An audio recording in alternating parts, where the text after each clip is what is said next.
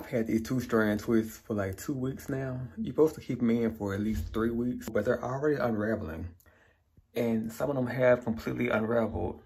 So I'm gonna go ahead and wash my hair because my hair needs to be washed. I have to wash my hair every 2 weeks. I realize that now. And plus, I mean, this just isn't working out. I'm gonna wash my hair and see how it holds up. And if it continues to unravel, I'm just gonna take them all down when my hair dries. But yeah. So it's drying now. Got them separated. I put a little Shea Moisture, you know what I'm saying? Rejuvenation drops up in the scalp, you know what I'm saying? So, I mean, some of them did kind of unravel, but for the most part, it's pretty good. So, yeah. I took my 2 strands out. I definitely feel like that chick from Harry Potter. But anyway, it's giving quirky best friend in the 80s rom-com. I really hope I didn't snatch some of my hair out though, because those rubber bands was on there tight. I think I got all of them out. Is that? Nah, this is my hair. I think I got them all out. So this is what we rocking with. I'm going to get my haircut later today. So stay tuned for that. Got a haircut.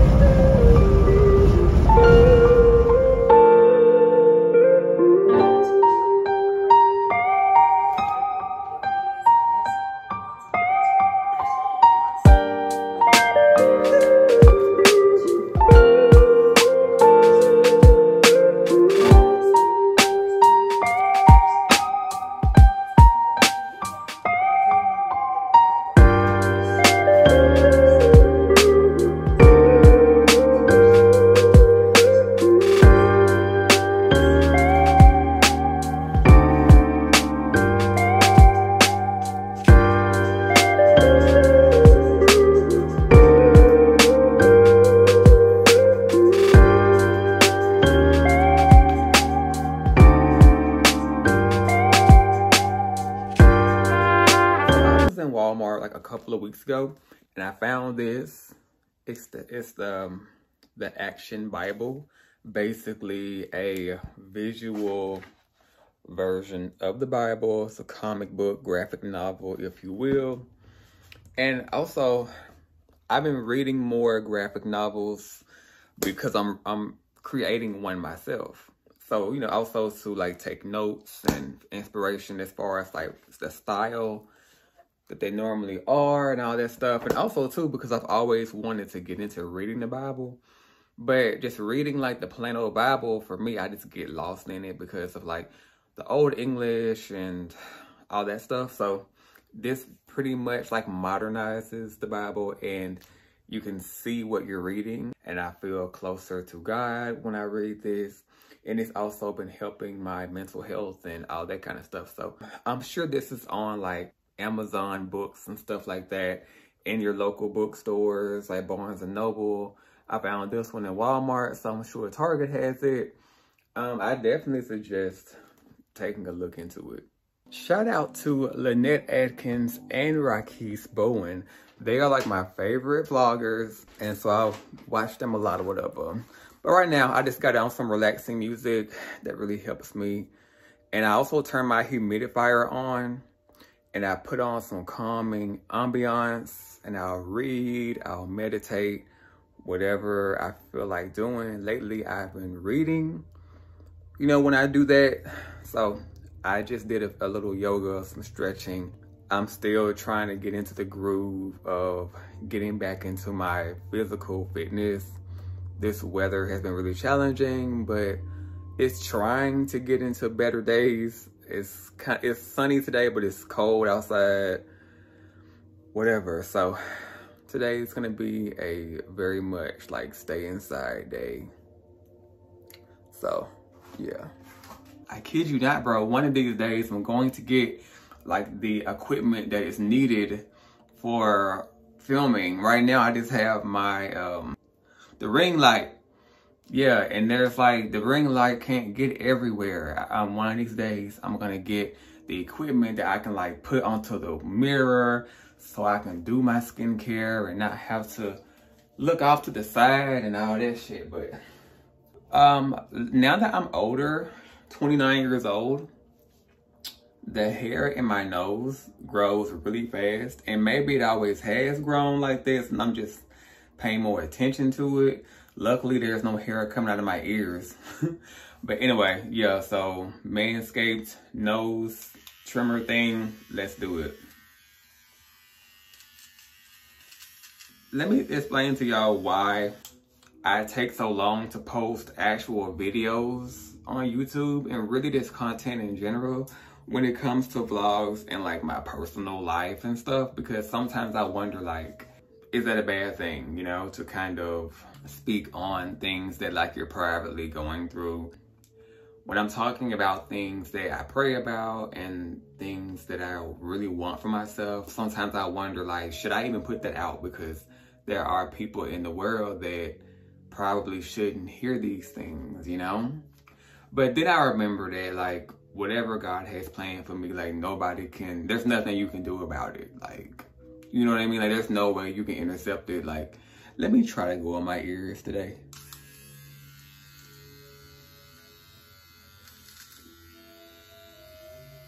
Just like I thought. No hair in there. But yeah, like, then I remembered, like, why I make these videos to begin with. It's to help people, you never know, like, who is going through similar things, or who needs to hear what, you know, the things that you're going through, that you're praying for, etc., etc. So no, I don't feel that way anymore. But I have been taking a while, supposed because of just personal shit. Like, I'm getting ready to move to Atlanta this summer. Definitely no later than June, but I'm not sure if it's going to be, like, how soon I'm going to move. So now I'm trying to mentally prepare myself for that. You know what I'm saying? Like, going back into the grind. I'm writing a book and I want to get it done. I don't want to have to stop writing it. Well, I already wrote it. Now I'm collaborating with this illustrator because it's a graphic novel.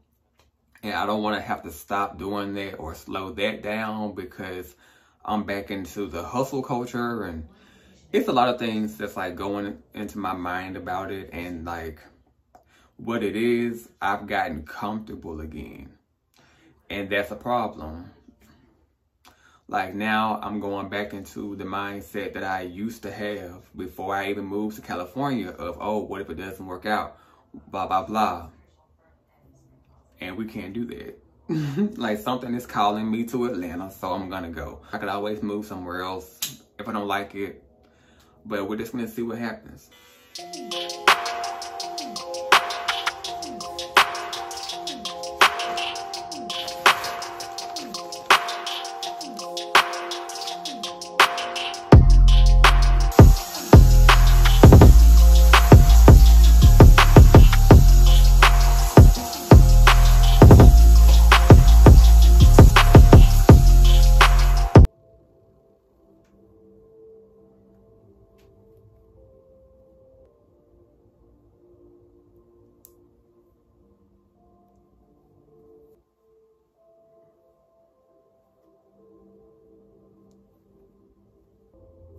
It's been a while since I put this brow glue on.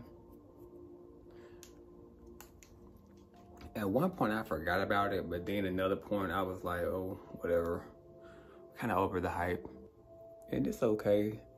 Maybe I just don't know how to use it for real, but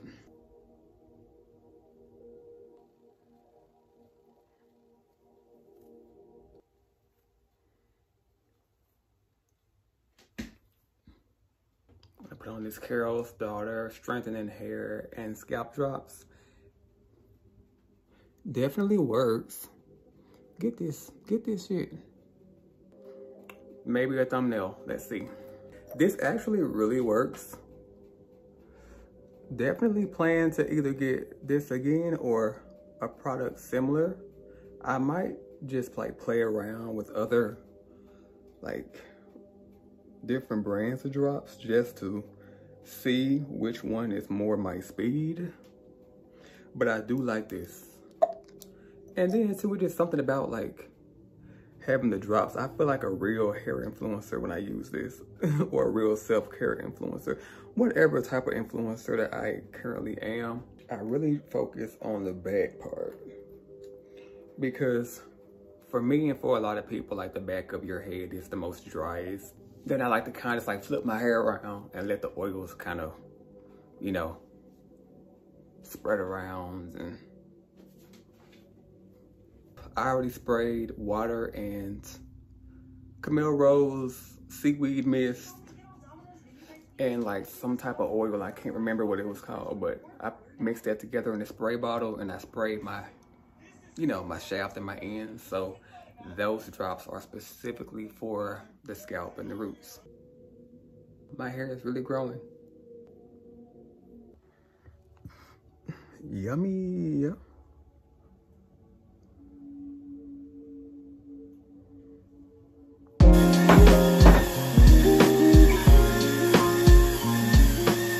Way to my uncle's house. He just moved into his new house, so I'm gonna go see it. He had a housewarming around 2 o'clock, but just couldn't make it, you know? So it's like 5 now, so I'm gonna go ahead and go. I'm dressed real casual. In the environment that I'm currently in, everyone pretty much dresses casual. Like their definition of dressing really fancy is like Easter suit. If you know, you know. And that's not my style, so I just keep it real cordial. What is that? Anyway, I definitely need to buy some more shoes. Anyways, I'm running late, so let's go. Also, I've been putting pink Himalayan salt in my water, just a small sprinkle. And I feel so odd doing that, but I looked into it and it's like really good for dehydration. Dehydration is something that I can easily suffer from. When I exercise and do a lot of like HIIT workouts. So yeah. But I'm just not comfortable with putting Himalayan salt in every bottle / cup of water that I drink.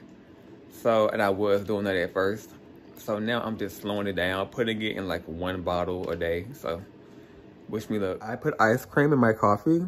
Not all the time, but sometimes. You should try it. So today is a new day. Yesterday I went to my uncle's housewarming party or whatever, and it was nice, real nice home and all that. I just want to say this before I cut out for this video. We have to live in the present, and I'm talking to myself as well. It's so hard to do that because one of my biggest fears, if not my biggest fear, is waking up one day at like 45 years old and realizing that I have been stagnant for 10 years, or I did not do enough to get myself to where I want to be. But as someone who is God-fearing, like I know that it's not up to me. Like, you know, like once I pray about something, you're supposed to live in the present because you already prayed about it. But these days, I don't know, in the back of my mind, it still lingers like, oh, I should be doing something. Like, I should be doing my part, you know?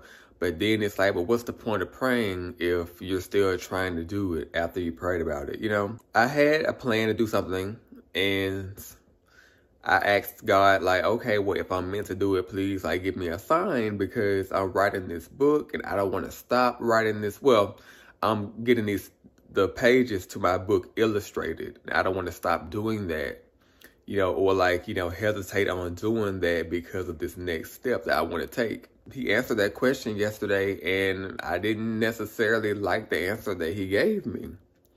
So with that being said, we have to trust the process, and we have to know that what God has planned for us is way better than what we think we want. And sometimes God will give us or allow us to do what we think we need for ourselves just to show us that that wasn't the plan. So he'll sit back and he'll, like a child, if you're a parent or if you know a parent, they have a toddler and they're running around and stuff, and they keep telling them, hey, don't go in that room. And they go in there anyways after countless times of them telling their child, don't go in that room. And they'll let them go in that room to see that, like, why they shouldn't go in there. Maybe there's nothing in there. Maybe it's something in there that could scare them or whatever the case. And so they'll let them go in there to see for themselves why they shouldn't go in there. But the whole time, that parent is hovering over them, is watching them and making sure, like, they're protected. That's God. You know what I mean? Like, God will let you go in the direction that you want to go into. And the whole time he's with you and protecting you, but he's showing you, like, this is not the right way. And he's waiting on you to finally give it to him so he can take over. That's something that I'm aware of and I'm still, like, practicing, like I'm working on. And just learning to just let go and be free, you know? But anyways, I hope y'all like this video. Comment down below if anything that I said in this video touched you in any way. Let's have a conversation down there. And don't forget to like, comment, and subscribe if you haven't already. Hit that notification button so you can be the first one to know when I post another video. And yeah, I'll see y'all next time. Peace out.